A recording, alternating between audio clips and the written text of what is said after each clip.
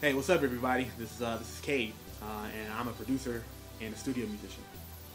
In addition to being a music producer, I'm a musician as well. I play a variety of instruments: piano, bass, drums, acoustic guitar, trombone, and some other percussion instruments like xylophone, marimba, timpanis. List goes on. And also, I try to make myself as well-rounded as possible. So I do things like graphic design, web design, and things of that nature. You know, I do audio and visual stuff as well. I first got into music. It's a long story. Me and my brother, growing up, we're a year and a half apart, so we're real competitive. And he's my older brother, so he was always better than me at everything. So, we both started off doing the music thing, and I found that I was better than him at it. So I was like, hey, I'm better than my brother at music. So I kind of stuck with it from there. So it started off as me trying to beat my brother or something, and found one thing I could beat him at, and stuck with it for the rest of my life, and made it my profession. Man, some jobs that I've had before pursuing music full time. I remember being a cart pusher at Walmart. First day, told me to bring a jacket. I didn't bring one. It was pouring down, raining. I had to work a whole 8-hour shift in just a t-shirt. Some of the other jobs that I've had, worked with kids.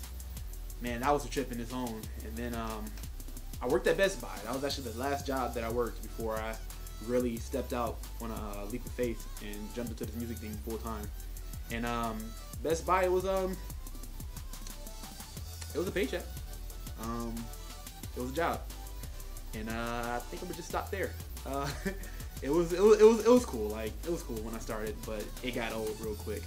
One thing that keeps me going is just my love for it. I mean, I've been doing music since I was a little kid. Not necessarily producing, but I've just been involved in music since I was a little kid, and I just have a love for it. I mean, it's my means of expression. So I mean, if I lose my drive for it, I lose my drive to express myself.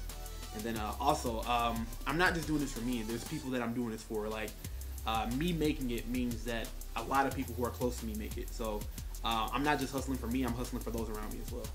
Some words of wisdom that I can give for those who are trying to break into the music business. I would say learn and master your craft. Whether it be being a studio musician, or a producer, or a mixing engineer, or all three. I would say learn it best as possible and master it.